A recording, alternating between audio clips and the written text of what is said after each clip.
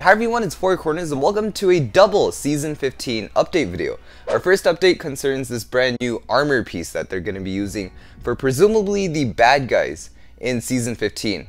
It comes in the form of being used for Thor's hammer in this cool little custom figure. First of all, that Thor Love and Thunder trailer, I recently saw it and it looks epic. I don't even care about Doctor Strange and all that stuff anymore. That's probably just my bias for, characters with lightning powers. It's just sick. But getting back to the actual piece, it's probably going to be used for the Crystal Samurai and maybe a few other bad guys that are going to borrow it. It's completely transparent pink to represent those mysterious pink crystals we've been seeing all around. Those are supposed to be Vengestone in another form.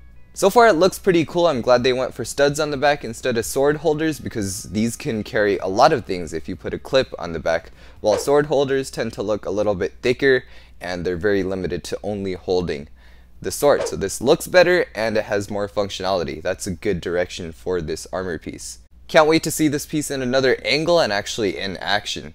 Our next piece of information is actually a release date for Season 15. But before you get excited, it's in Korean. So this broadcasting website called Tooniverse, they're about to finish releasing Season 3 of Monkie Kid, and I can't wait to see that season in English. If you haven't caught up with Monkie Kid lately, it's actually getting pretty good.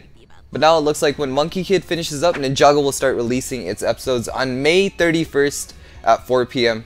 in Korean though. So here they're calling it Ninjago Dark Crystal, and that's because in translation something got lost. The translation always doesn't give us the exact meaning. So this is just a vague idea of what the new season is going to be called. But it's enough information for us to know that they are talking about the upcoming Ninjago season and not some past season. Personally, I'm not gonna watch this season in Korean even if there's English subtitles, because the season looks like it's going to be so epic and probably one of the best Ninjago seasons ever, just based on what we've heard. And I don't want to just get through this season, but the first time I watched this, I really want to absorb the full quality of this season.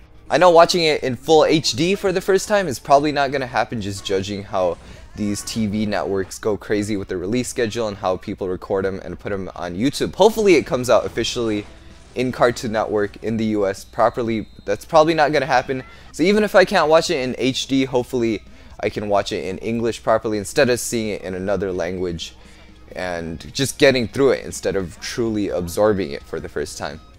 Comment down below what you're going to do. Are you going to watch it in Korean or are you going to wait it out? I totally respect either decision because I know it has been such a long time since we've gotten actual Ninjago content, and I totally get if you seriously cannot wait to see more Ninjago. It's just really unfortunate that Ninjago still doesn't have a proper grip over their release schedule. You literally have to be international to watch Ninjago properly.